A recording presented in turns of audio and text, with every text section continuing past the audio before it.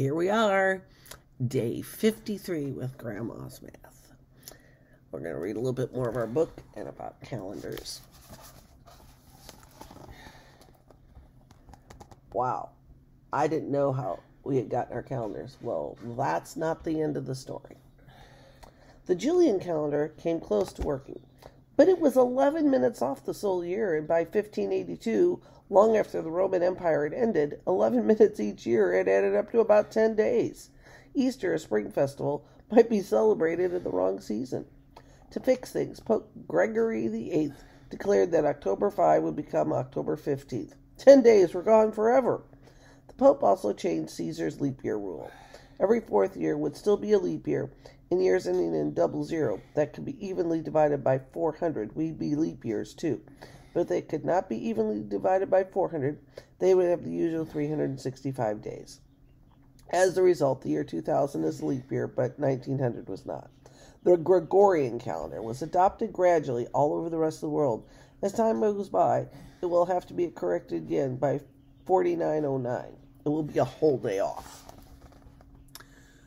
The Pope's influence extended far and wide, but not into countries like Germany and England.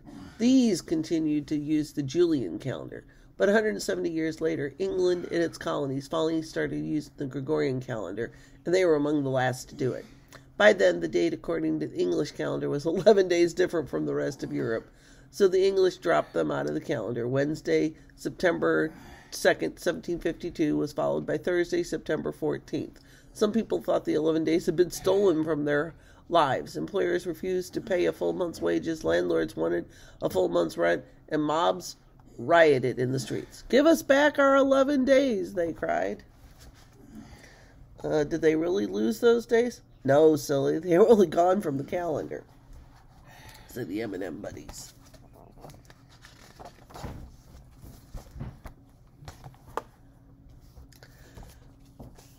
Rabbit's Pajama Party by Stuart J. Murphy, illustrated by Frank Remekowitz. On sequencing.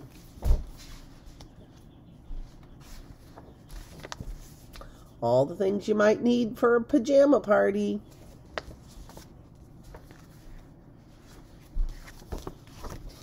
Rabbit's out there looking at the window waiting for everybody. Rabbit's Pajama Party.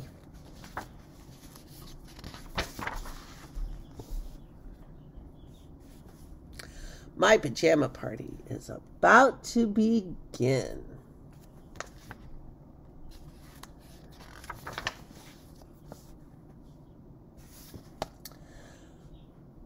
I run to the door and let my friends in.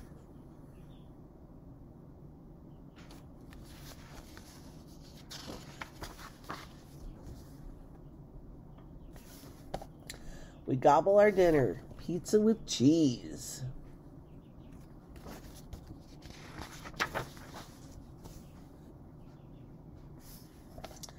And slurp down our fruit juice as much as we please.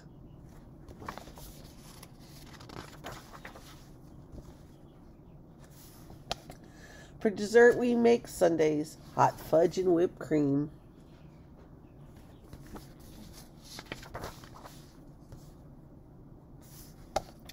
With a cherry on top. An elephant's dream.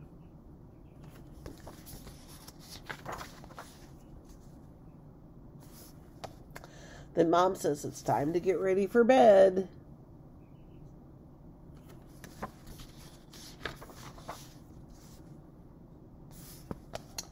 So we pull on our PJs. Mine are bright red.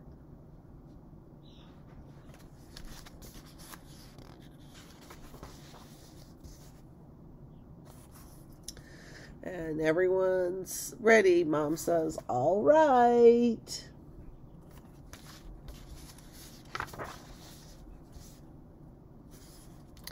Now into your sleeping bags.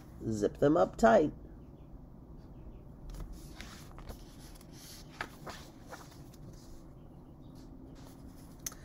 Elephant giggles, and I start to laugh.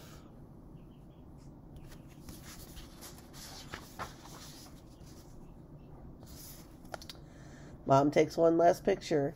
Good night, says Giraffe.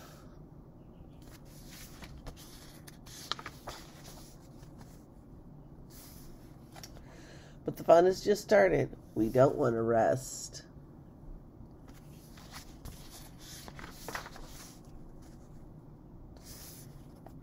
We tell scary stories, the kind we like best. There's a boo and a scream and a shh, then a roar.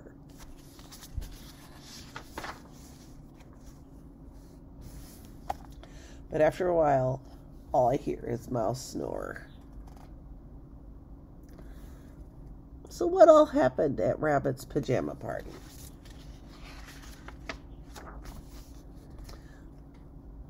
What did they do first? What did they do second? What came third? Fourth? Fifth? Sixth? Do you remember?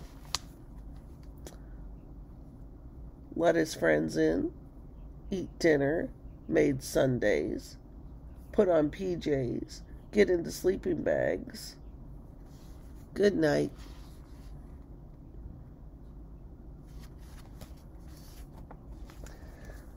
Putting things in the right order is very important.